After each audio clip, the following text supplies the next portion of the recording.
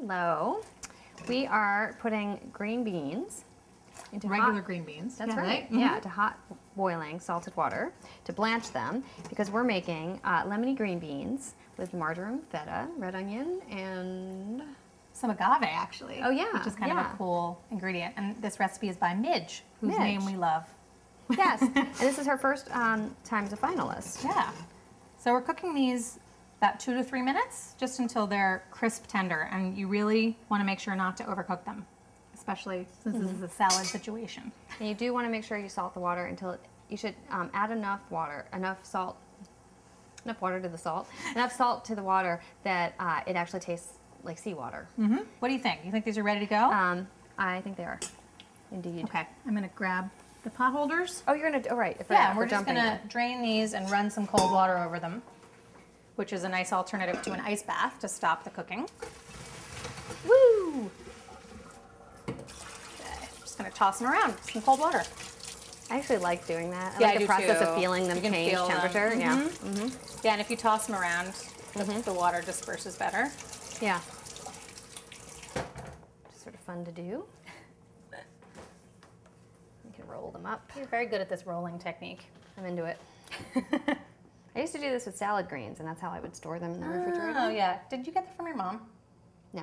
Oh, okay. Is your mom not the one who washes salad greens immediately when she buys them? Oh, she did, yeah. She would layer them between paper towels in plastic containers, so, but she didn't do this method. Oh, okay. Yeah. I've one-upped her.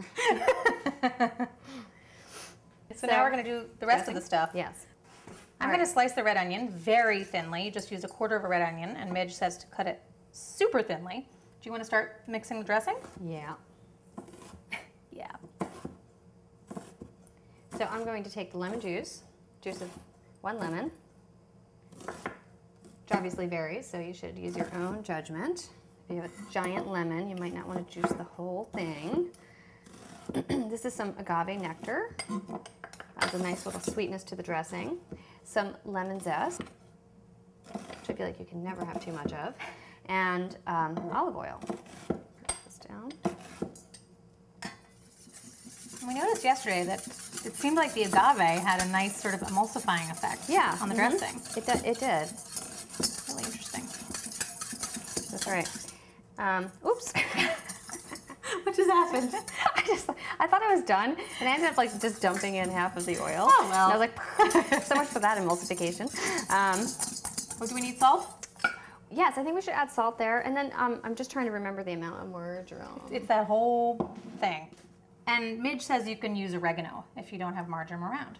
You know what? I actually think that a slightly more apt substitute is a mix of oregano and thyme. Oh. Because thyme has a floralness that marjoram has. And oregano is more sort of woodsy. Yes, exactly. Okay.